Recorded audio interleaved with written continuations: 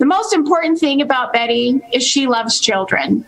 Her students know and understand that she loves and cares for each of them. She's really their cheerleader. It really made me think at a young age why it was so different. Her name was Kathy.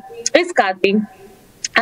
Why she couldn't come to school or why she couldn't do the same things that we did. I think as a family also, she was kept inside a lot, so she didn't experience any typical peers. So to me, that's what really drove me to go into special education. And until this day, when I go down there, I see her, I just appreciate her.